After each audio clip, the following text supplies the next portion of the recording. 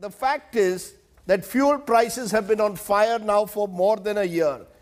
In 2012, when Prime Minister Modi was then in the opposition, he said, massive hike in petrol prices is a prime example of the failure of Congress-led UPA. This will put a burden of hundreds of crores.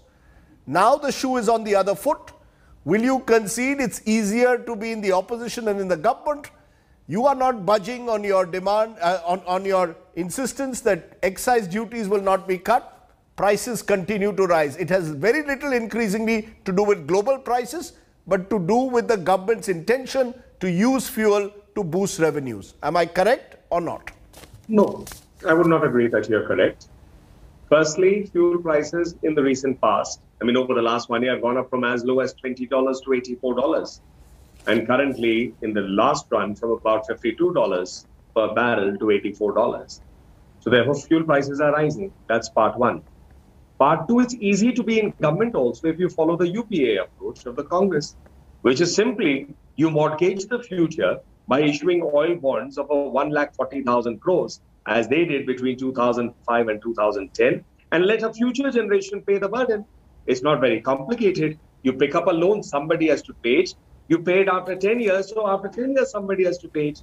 So that's one approach. It could have been done when UPA government was there to bite the bullet and say that we will link it to the market. So the Modi government has linked it to the market. That's the second part. So therefore, it's now, in a sense, uncontrolled, decontrolled. It's not part of GST. Three, it's incorrect to also say that the central government is the beneficiary of the entire tax, because about some 31 or 41% of it goes to the state. States have their own VAT also, because states also need revenue. So any Congress state, or if a Congress party says that, why is the price so high? Well, reduce your state tax if you feel you can manage without the money. At the central level, the funds are important. Let's not forget, we have gone through a pandemic. The economy has been stressed. It's showing some very good green shoots. With regard to it, 80 crore people have been getting under Prime Minister Modi's government ration. It's unprecedented.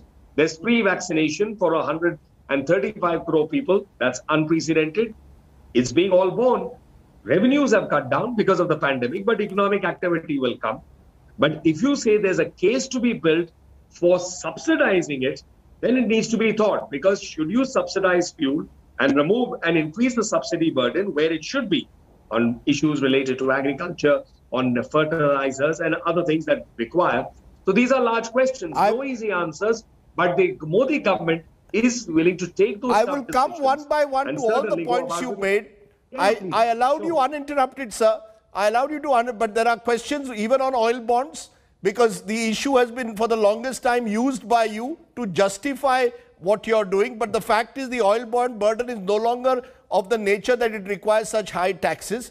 You have claimed global oil prices as a reason, but the fact is even when global oil prices were relatively calm, you still continue to increase fuel prices. Where you are perhaps making a stronger point is the fact that state governments too, through their taxes and their VAT system, have also increased their taxation to put the burden on the Aam Aadmi.